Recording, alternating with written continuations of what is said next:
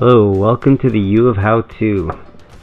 In this video, I am going to show you how this new Meet Attendance extension works, and just a few of the nice features that it has. Okay, and I think it's pretty helpful. So if you don't have the extension already, you'll want to go to the Chrome web store. Oops. And we want Meet Attendance. Oh.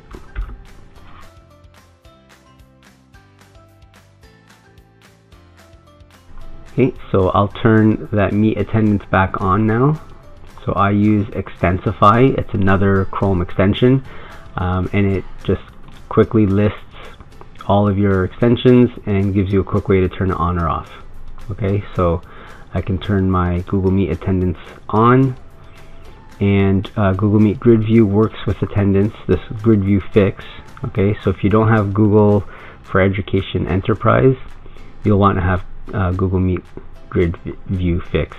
Okay, the Meet Attendance relies on a grid view. So whether it's this extension or if you use the tiled view in your Google Meet, which I'll show you when we get there.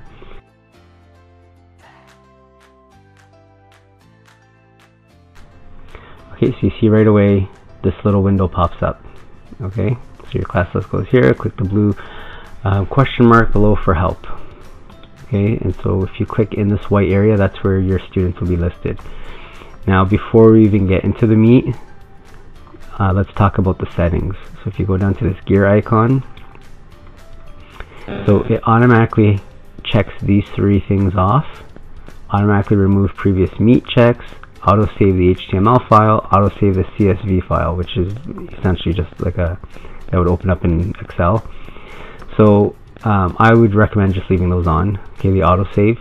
But then I am going to show you how to save just in case, because even with the auto-save, I've had it happen before where I just assume it's going to auto-save and I exit the meeting and then I don't have that HTML file, especially, is what we want to see, and I didn't have it. Okay, so I'll show you how to save that. Okay, and then the sort names by. So the default was none, but I recommend sorting by last name. I know for me, when I do my attendance, because our attendance it has our students listed alphabetically by their last name, I want to be able to just make a quick comparison, so I'm going to sort the names by last name as well. Okay, and so we can exit out of the settings, and let's take care of the settings here.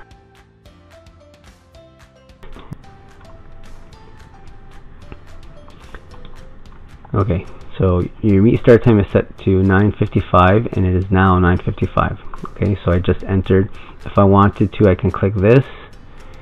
Okay, and that would reset that start time. And then there's a reminder here for you. Remember to correctly take and monitor attendance. All students must be visible in your Meet. Okay, so I'm going to show you what that means. As students start joining the meeting, you'll see them listed here. Okay, and the other thing I want to point out, now there's this extra button here, this check mark, that will basically just hide this window. So when I click on the check, the window's gone. Click on it again, brings it back up. Okay, and so I'm going to take a second and log in with another device.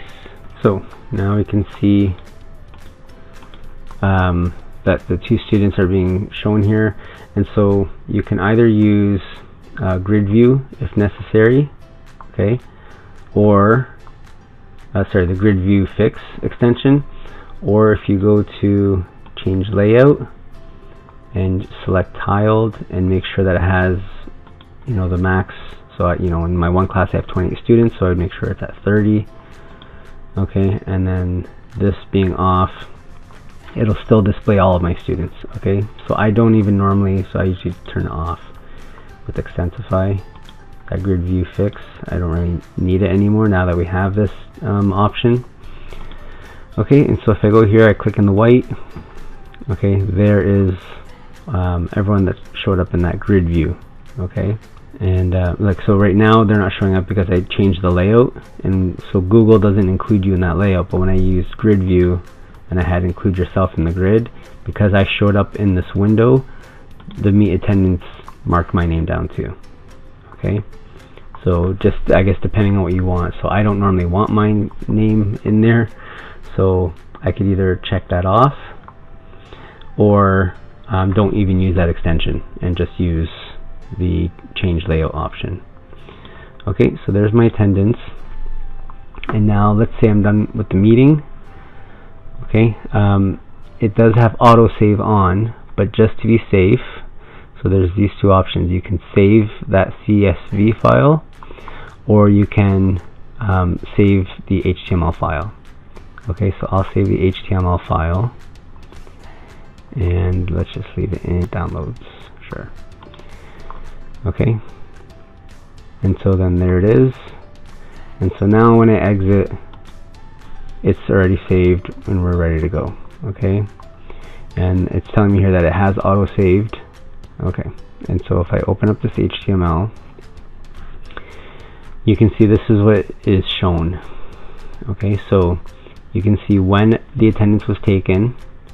So if you notice, because Alessia was in here, she logged in first. I was the first to log in, but because I didn't hit that grid view extension until later, it has me logging in later. Okay, but obviously I've been there since the beginning. Okay, and so this is really the nice feature about this Meet attendance. So if I scroll over, I can see what time they arrived, when they departed, how long they were there for, and how many entries. Okay, so one entry means that they didn't leave at all, right? So let's take a look at my class from earlier today.